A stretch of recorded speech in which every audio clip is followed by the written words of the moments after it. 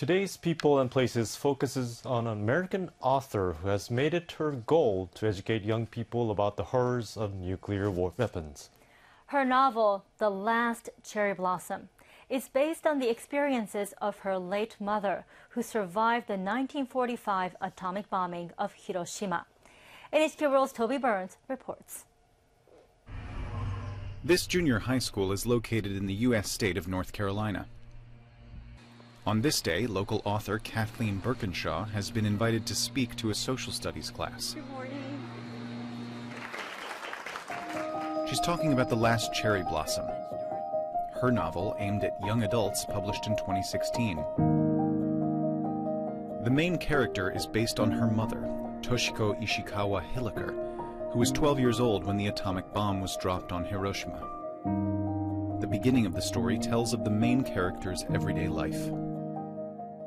I decided then, when I write the book, I was going to start the book 6 months before the bomb was dropped, because I really wanted to give a feel of the culture of that time, the mindset of the people living in Japan at that time. Papa raised his glass and said, "Cherry blossoms are like life itself, so beautiful yet so fragile that they bloom only a short time. A toast to my family and to enjoying our time together. Kanpai." But the contented family life they had made for themselves all of a sudden came to an abrupt end. I heard a moan. Papa's head fell to the side, and his arm dangled off the wagon. I wanted to sob until I could no longer breathe, but the tears would not fall. It was as if the intense heat of the blast had dried them all up. You can see here in the book. After reading passages from her book, Burkinshaw spoke about her mother's life after the bombing.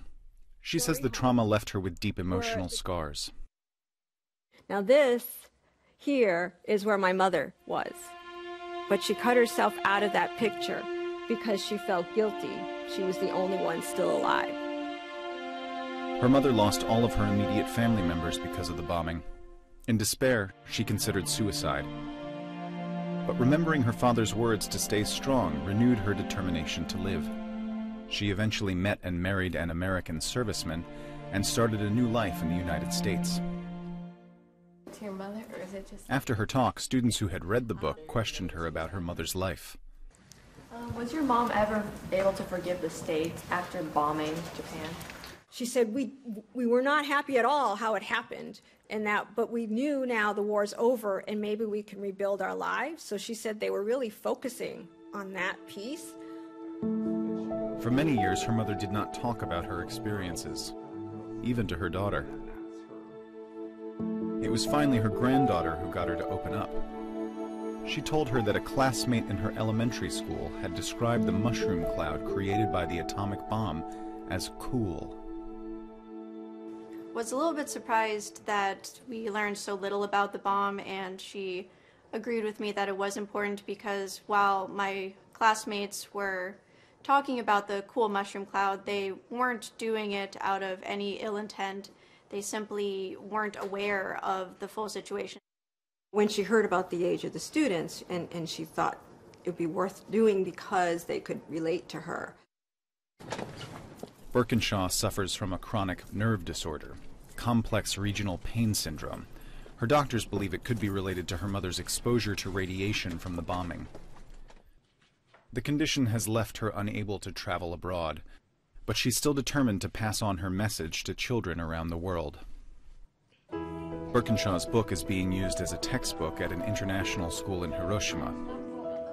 By recounting the survivors' lives in detail, it has helped students understand the true extent of the bomb's impact.